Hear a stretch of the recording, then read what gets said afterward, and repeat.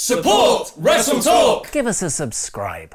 A title change? Superstars are shaken up! Kevin Owens and Sami Zayn get their jobs back, and order your copy of WWE's latest single! Raw and SmackDown combine forces to bring you the best of both brands, catchy name, from absolutely no record stores now. I'm Ollie Davis, click the eye above my head to vote for what you thought of the show, where you can choose from in awe, core, average, poor, and bore, as I review the Superstar Shake-Up Raw in about 4 minutes. Raw's first new acquisition was United States champion Jinder Mahal, who immediately started demanding limos and other expensive heelish things from Kurt Angle. Kurt asked Sunil Singh to send all the requests to his email address kurt.angle@nofrickinway. Now it's bouncing back, Kurt. Angle then booked Jinder in an impromptu US title defense, which was answered and then won by Jeff Hardy in a decent TV match. This doesn't necessarily mean Intercontinental Champion Seth Rollins is on his way to SmackDown though, as the US title could be traded back there with Jeff tonight, and Seth's t-shirt does say Monday Night Rollins. Unless they make SmackDown the land of, ooh, Kingslayer. Jinder demanded his rematch at Greatest Royal Rumble afterwards, but was interrupted by No Way Jose's weird sex party. Even Bayley wearing a bib down to the ring wasn't enough to make me care about the latest meaningless chapter in her feud with Sasha Banks.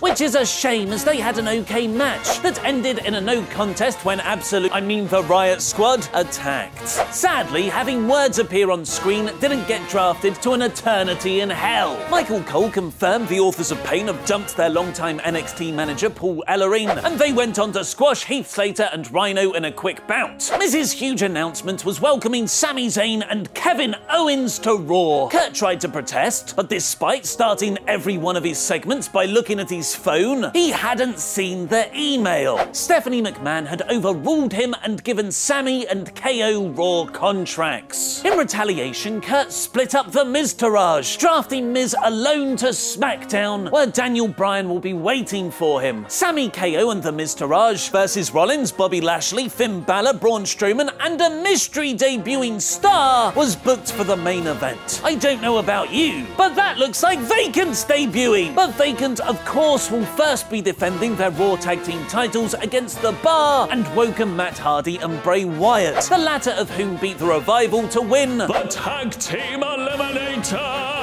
tournament. It's a tournament. Ember Moon then had a convincing win over veteran Mickie James, with Nia Jax calling out Alexa Bliss again on commentary. Mickie is really good in her current utility player role. Next drafted to Raw was Dolph Ziggler, still complete with unnecessary record scratch entrance music, immediately cementing himself at a certain level. Titus Worldwide then invited Dolph Ziggler to join their group, but Ziggler hadn't come alone, revealing a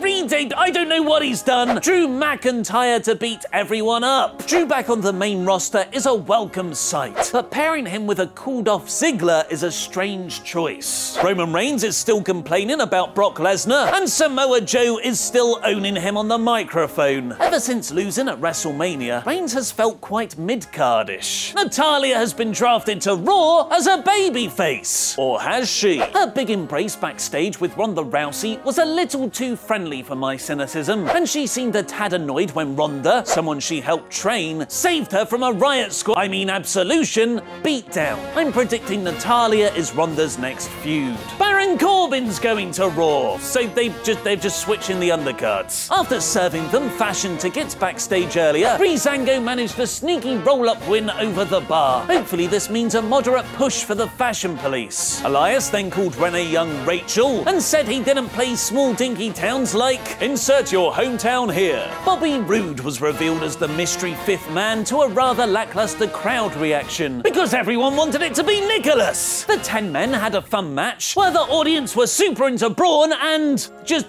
Braun actually, but as a neat bit of heel comeuppance, Bo Dallas and Curtis Axel left Miz to get power slammed by Strowman for the loss in his big Raw finale. A decent and fun shake-up episode of Raw, but this is the second week in a row that's failed to follow up on WrestleMania's storyline momentum. Nevertheless, this Raw is core. Click the videos on screen now to watch the latest WrestleTalk stuff, and click subscribe to help us climb the hill to 1 million subscribers. We're still working on the slogan.